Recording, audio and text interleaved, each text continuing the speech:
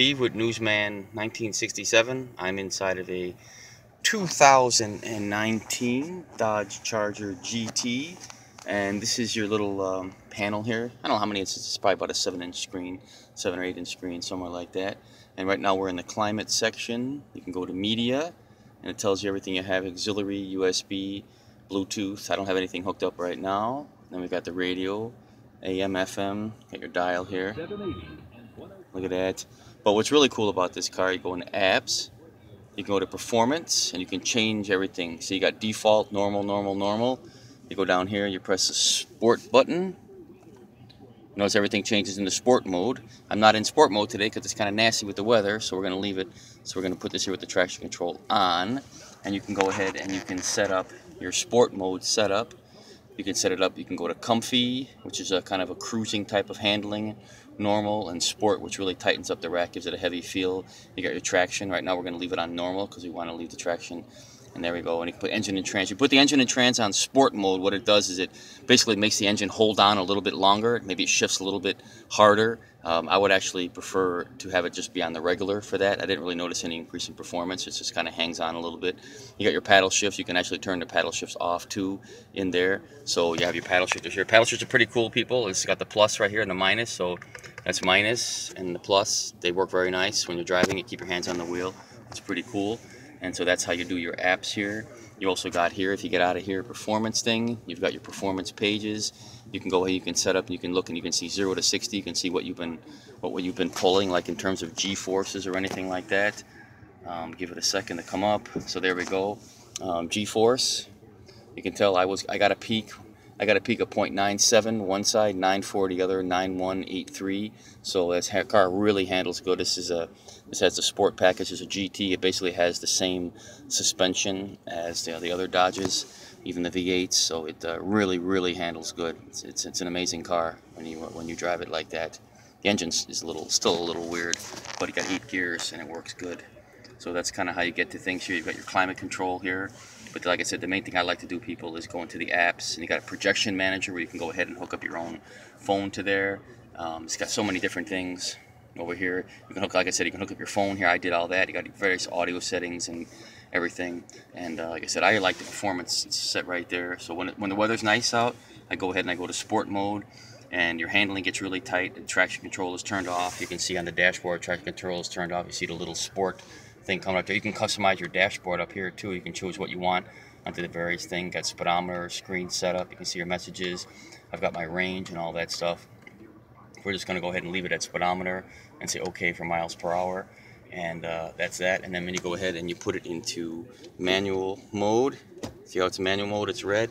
It tells you you're in manual 1. You can actually start out in 2nd gear. You try to start out in 3rd gear, it won't let you do it. So you can start out in 2nd gear for traction control purposes. I just go back into drive, and obviously it goes back up to park. And the paddle shifters you can do anytime you want.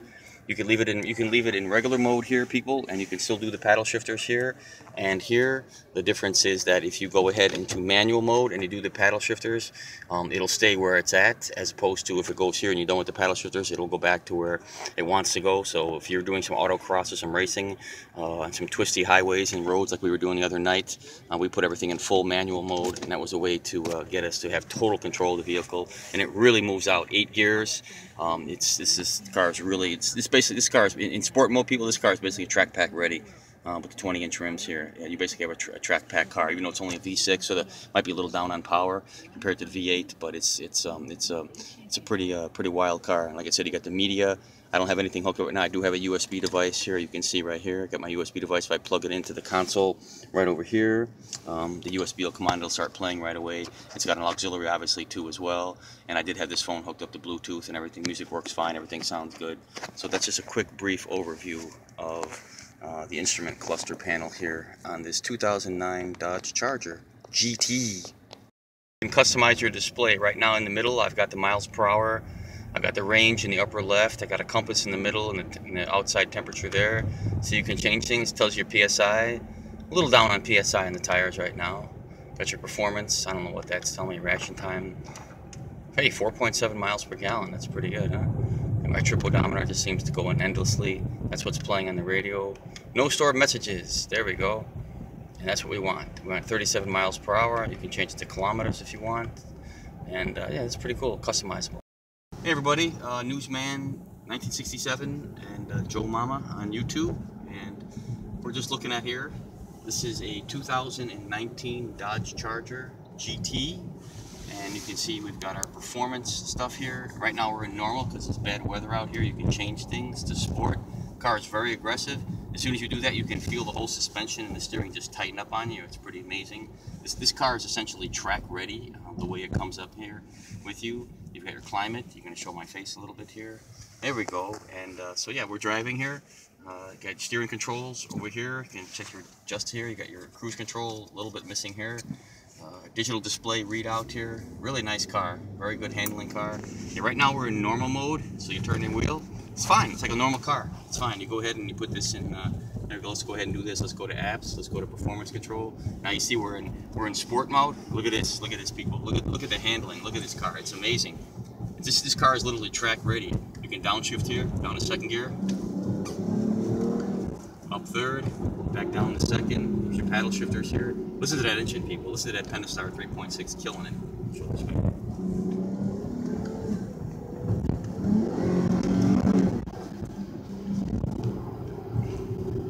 Shift not allowed, so that it knows what it's doing.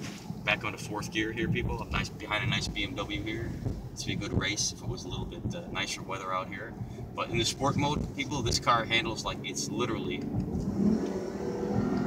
It will handle like it's on rails. This car, and the shifts are get a little bit firmer.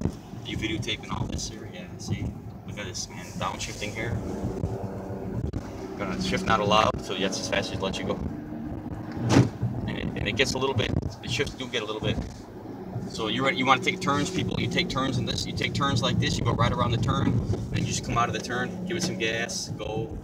Yeah, this is an amazing car, people. And if you want to get back, you go here, and then go back, and now you're in fully automatic drive. Or you can do the manual shift here. So we're in fourth. Now I'm in fifth.